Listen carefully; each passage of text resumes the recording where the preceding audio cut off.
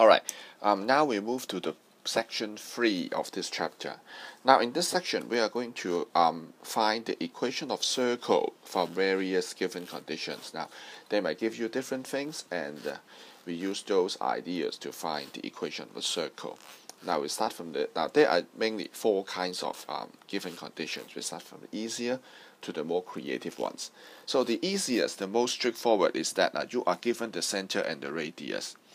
For example, you are told that we want to find a circle with center at 2 minus 3, for example, and the radius equals to 2. Alright. Now you just directly apply the standard form. So we have x minus 2 square and y plus minus negative 3. So that's y plus 3 square equals to 2 square, the radius being 2. Alright. So this is it. You can give the equation of the circle as a standard form. Alright. If need be, you expand it to the general form. It's up to the requirement of the question, right? But that would be, given center and the radius, that would be the equation of the circle. Alright. Now sometimes you will not have the radius directly, but it's only one step away. Say for example, the center is at 2 and minus 3. It passes through the point 1, 1, for example. It passes through 1, 1. It doesn't tell you how long the radius is, but knowing that the center is 2 and minus 3, it passes through the point 1, 1. So we can also find the circle from here, right? This is the center. Oops, I'm sorry. This is the center, all right, and the radius will be like this. And all right. So we can have the radius between the center and 1, 1. So the radius will be, we can set up the equation, the formula for finding the radius. This is square and this is square. So what the 2 points are? The 2 points are 2 and minus 3 and 1, 1. Alright.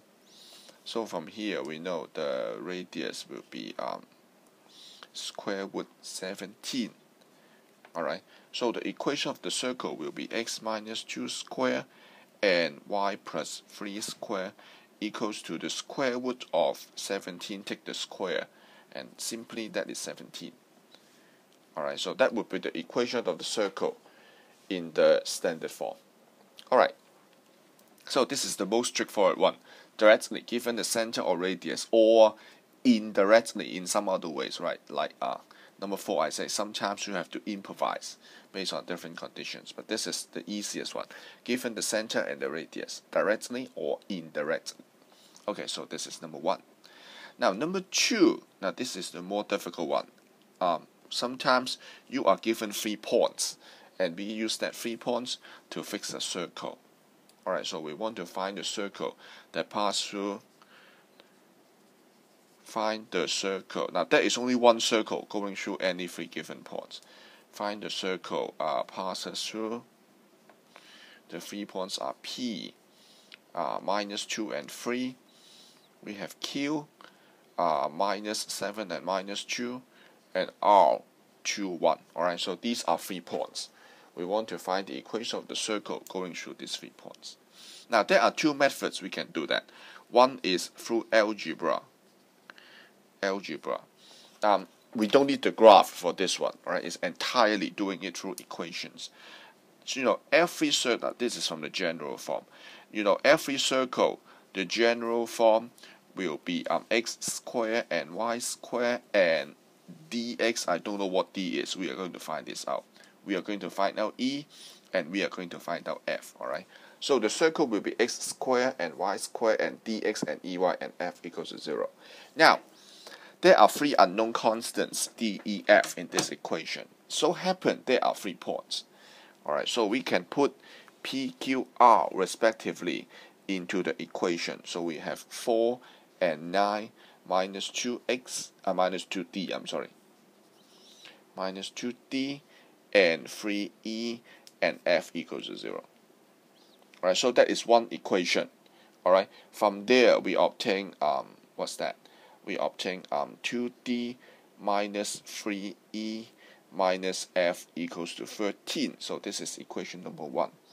Now similarly, at q, at r, we have another equation, right? At Q, at R, we can obtain altogether three equations for D, E, and F.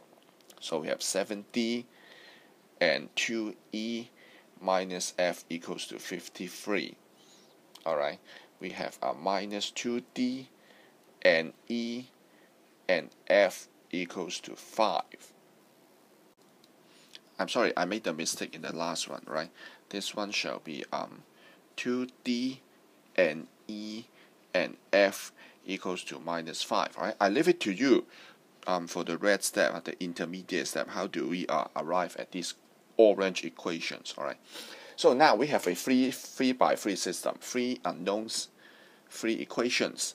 Now we don't have much experience solving this one, so you might you might wish to pause the video and try to solve it on your own. Alright, but anyway, it can be solved. Upon solving, if you have 3 equations, 3 unknowns, you can solve for it. Upon solving, you have D is 4, E is 4, F is I'll leave it to you to how to figure it out, how to solve for it. Alright, you may wish to pause the video and actually try to solve it on your own. So you have D, E, F equals to 4, 4 and minus 17. So the circle is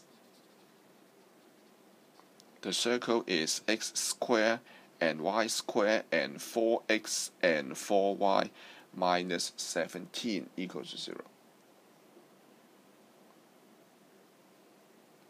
Alright, so that is the first one. We solve it by algebra. We don't need the graph to do that. It is entirely in algebra. Alright, so that is the algebra method. The second is the geometry method. The second one is a geometry method. Geometry, alright. Now we know that given any 3 points, say the points are P, Q, and R, right? This is P, this is R, this is Q. We know that the perpendicular bisector between PQ, we can find the center on this dotted line. The dotted line will contain the center. Right, if it is the perpendicular bisector between PR. At the same time, we can draw PQ and we got the perpendicular bisector of the PQ. Alright, between these 2 points, we can find the center. So let's say this is called L1. Or L1 is the perpendicular bisector between P and Q. And let's say this is L2. L2 is the perpendicular bisector between L1 is the perpendicular bisector between PR, and L2 is the perpendicular bisector between PQ. Alright, and the center will be the intersection of these 2 perpendicular bisectors. Now, this is a geometric property of the circle. It's based on the geometry of the circle. Alright, because we know this point, the point from circle to perpendicular to the chord will bisect the chord. Alright, so we use geometrical method to find the perpendicular bisector between PR. So we get the midpoint, say this is called M1, alright. M1 is the midpoint between P and R.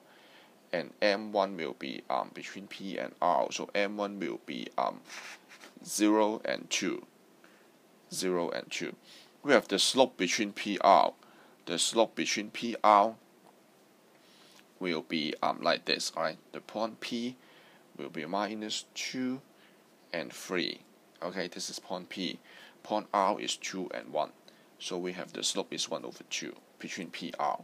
So the slope of L1 is perpendicular to PR. So the slope of L1 is minus 2. Oops, no, this is minus 1 over 2. I'm sorry. This is minus 1 over 2. And the slope of L1 is 2. Alright, so with this information, we can use point slope form to find L1. L1 will be now I skip some step here. L1 will be 2x minus y and 2 equals to 0. I leave it to you to figure it out. How come L1 is like this? Is that right? Okay. Okay, so similarly, we can also do L2. We find the midpoint. Alright, this is M2, the midpoint between P and Q. M2 will be minus 9 over 2, 1 over 2. Alright. If you have problem, you can pause the video and think about it. Why M2, the midpoint between PQ, is like this. Alright, so that we have M, PQ, the slope between PQ will be like this. P is this point, and Q is -7 and -2. Alright, so the slope of PQ is a 1. Therefore, the slope of L2 will be -1. So likewise, we do use this information to get the equation of L2. The equation of L2 will be x and y and 4 equals to 0. So that is another equation. Between L1 and L2, we can solve for the center. We can solve for the center between L1 and L2. Upon solving, we have the center equals to -2 and -2. Once again, you can pause and try to do it on your own. Once you have the center, you can also get the radius. The radius is between P and C. Alright, noting that the center is -2 and -2, you can also get the radius. The radius is the distance between CP or the distance between CR or CQ. Alright, that amounts to 5. Alright, the radius is 5 units in this case, I believe. If you have this information about the center and the radius, you can get the equation of the circle will be x and 2 square, y and 2 square equals to 5 square. This is the standard form. Alright, and I think it agrees with the algebra method that we get with the general form of the circle. Alright, so brief recap, there are two methods. We can do it by algebra, set up 3 equations and solve for 3 unknowns.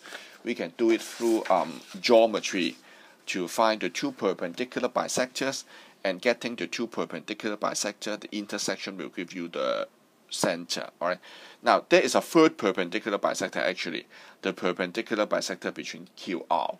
Alright, you can also try to use this one, L3, L1 and L3, L2 and L3, doesn't matter, as long as you get 2 perpendicular bisectors, the intersection will give you the center. So this is the second part. Alright, the second part. We did the first part, given center and radius. We spent most of the time talking about the second part, given 3 points. Now, the third one and the last one in this chapter will be using axes as tangents. Now, this one is quite simple, but it's very common, I have to say, common in the examination, rather than the second one, rather than given 3 points. Axes as tangents. Alright, so now the basic idea is something like that. If you have one of the axes as the tangents, like you have a circle like this. Okay, circle, right. We have a circle like this. Alright, so it is using the y-axis as the tangent. The y-axis tangent. Suppose the center is H and K. Center is at HK. And y-axis as the tangent. As a tangent, one of the tangents. Alright. From this we can collect the idea that the radius equals to h, the x coordinate. Alright, because this is h and this so happen to be the center. So we have radius equals to h. On the other hand, if it use the x-axis as the tangent, right, so the circle is like that, right? Once again, the center is h and k. Oops. Here. The center is H and K. So center is H and K. X-axis as tangent. Then guess what? The radius will be K. The radius will be K. Alright, the y coordinate will be the radius. Alright. If it is not in the first quadrant, alright, so once again you have to improvise on this. If it is in the second, if it is in the second quadrant like this, alright, so this is H and K.